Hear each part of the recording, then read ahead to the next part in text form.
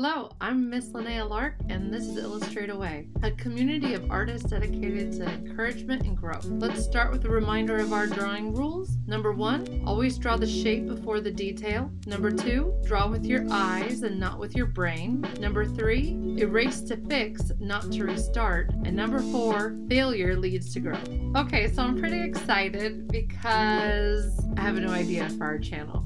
So I've told you guys that I'm an auntie, and I have a little nephew whose name is Weston, and he is 9 years old, almost 10, almost a double digit. And then I have a little Coral, Rose, and she is 6 years old.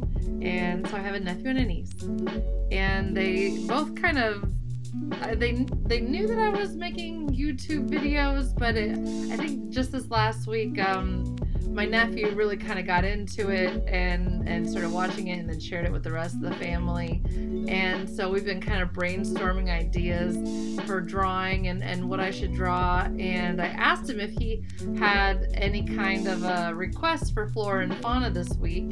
And his first idea was a heffalump, which I was totally down with. But then he was like, no, do Fluffy. And then I was like, Fluffy who? He's like, the three-headed dog from Harry Potter. I'm like, obviously that Fluffy. And from there he decided that I should totally do a whole week of Harry Potter. So every day this week they'll be related to Harry Potter in some way, which I'm totally pumped about. So I'm really excited to be sharing this with my nephew and with my niece. I cannot tell you, as an aunt, how exciting it is to share the most beloved stories with your nephew and niece.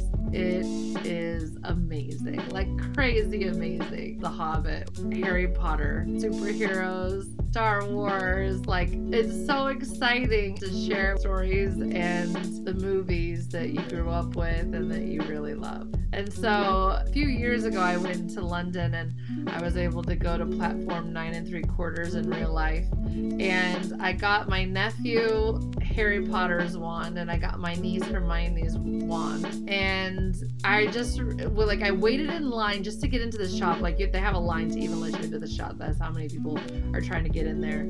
And we waited and we waited and we waited, and my train was almost gone, and I was trying to get back to Paris, and I finally got the wands that I knew I wanted, like the nice ones, and spent a small fortune on those. And then I checked out and I left. And as I was leaving the store, I was thinking, why in the world didn't I get myself a Voldemort wand? That would be the perfect teaching tool. But I used a sword that I bought in Disneyland. My nephew and I, the previous year, had bought lightsabers. This last time we went last year for his birthday, and we were in, I think, Sleeping Beauty's castle, and it's all girl stuff in there. That's where they do kind of the girl dress up area. And so my niece loves it, but they had like one Prince Charming sword. And so my nephew, that's what he really wanted, so I bought him one. And as I was about to check out, he looks at me and he's like, Nene, you have to get one too. That's what he calls me, Nene.